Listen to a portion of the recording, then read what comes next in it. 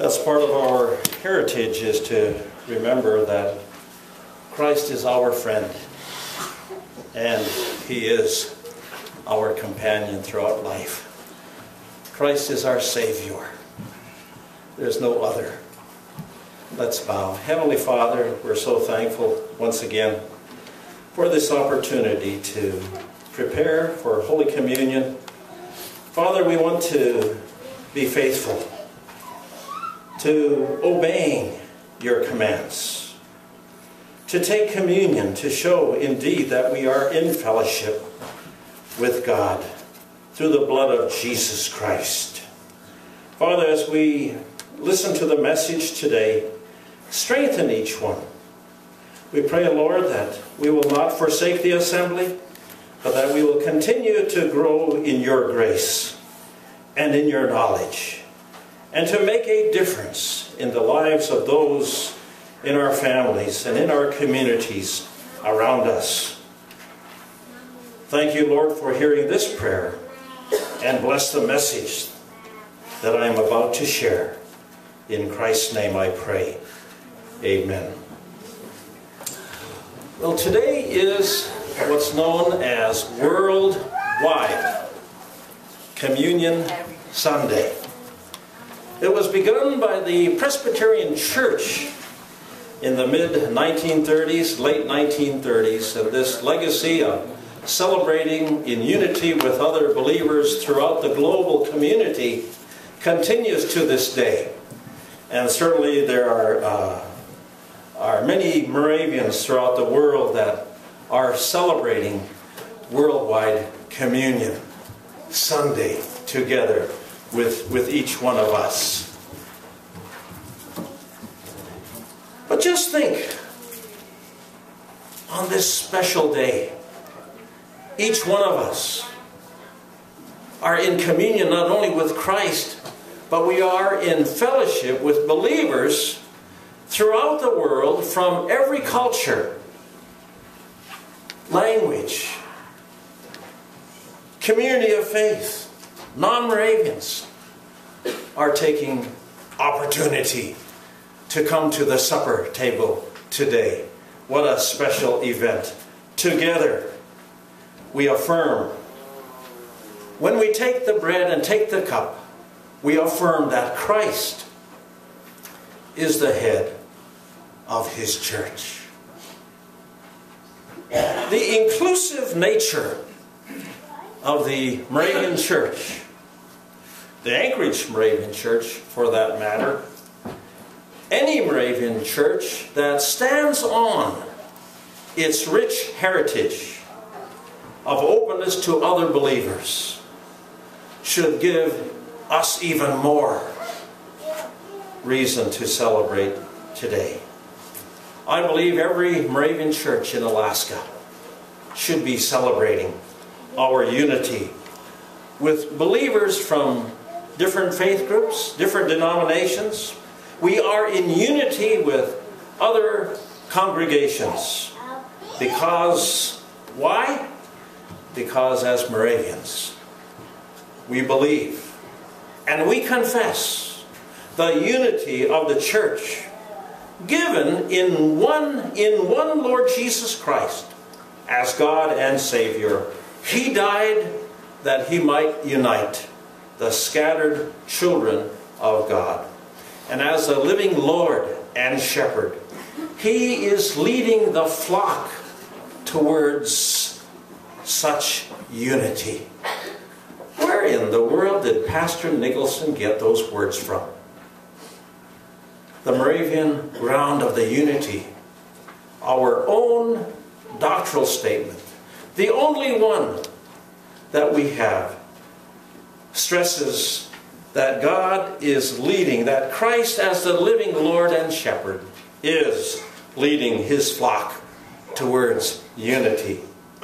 Again, according to the Moravian ground of the unity, I don't think I'm stretching the understanding. Indeed, we are in unity with other believers throughout the world. For the ground of the unity, our own doctrinal doctrinal statement says these words: "It is the Lord's will that Christendom should give evidence of and seek unity in Him, with zeal and with love." In our own midst, we see how such unity has been promised us and laid upon us as a charge. This is the doctrinal statement again. We recognize that through the grace of Christ, the different churches have received many gifts. It is our desire that we may learn from each other and rejoice together in the riches of the love of Christ and the manifold wisdom of God. End statement from the Moravian Ground of the Unity.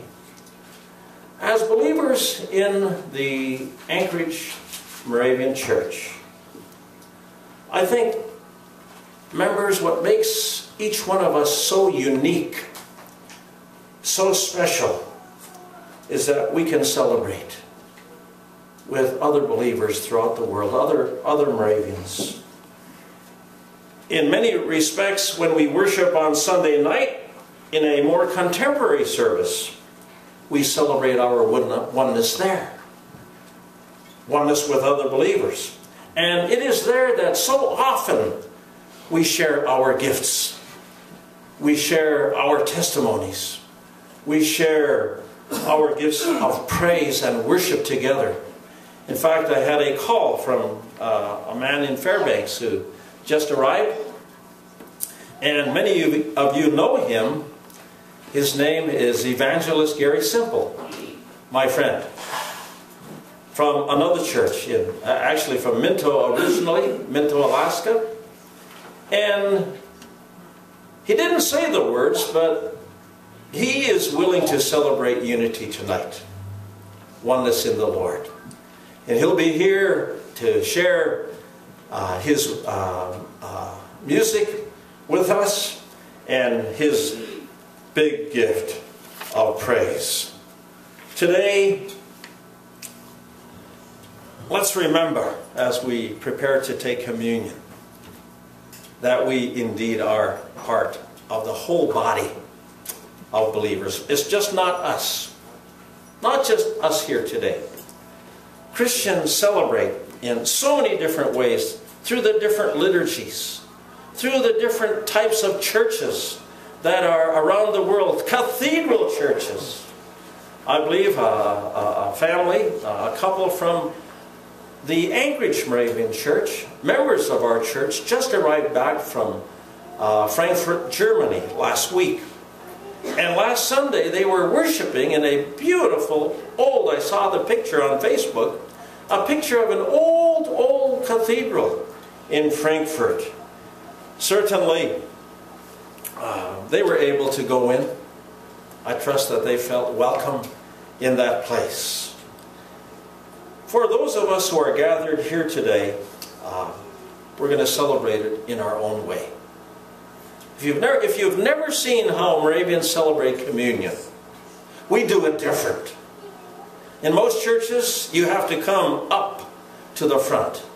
But for Moravians throughout the world, the pastor, the acolyte, whoever serves the cup, the bread and the cup will come to you. And you will signify your intention of receiving Holy Communion by standing.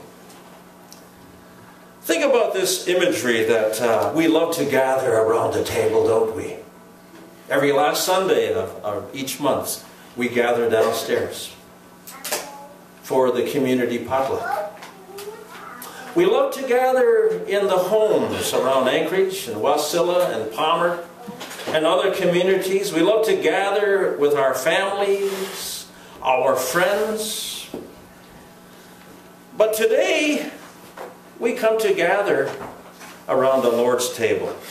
I know that we're not able to enter into your homes, not all homes, to partake, but in the church, anyone can come to partake. We come to God's table. No matter what we've done, or what we've neglected to do.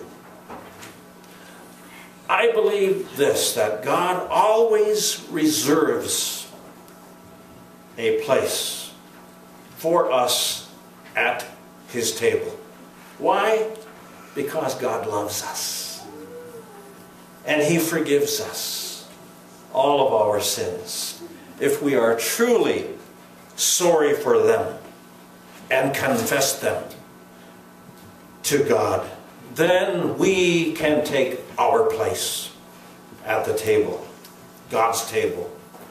Now, we look here in front of the sanctuary. Took pains to make sure we had a straight table that's covered with white, clean linen. And this is the communion table. It's a very special symbol there. Every believer is invited to come and to partake of the bread and the juice. I invite you to come. We invite you to come, because we practice what's called an open communion. Regardless of what church you may come from, as long as your relationship with Christ is good and your sins are confessed, you are invited. No matter what, God has a place for all of us at His table. And this morning, we celebrate that together with the entire world. Christians are celebrating. We celebrate too. And there is lots of room around God's table for every single one of us. And when you think about it, that's a pretty big table. When you think of all the believers around the world. I'm glad that you're here. So let's celebrate as we partake of the bread and the cup.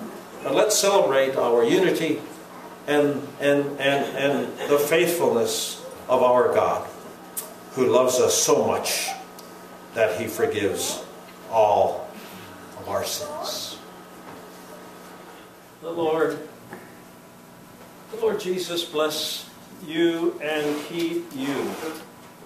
The Lord make His face to shine upon you and be gracious unto you. The Lord lift up His countenance upon you and give you peace. In the name of Jesus. Amen.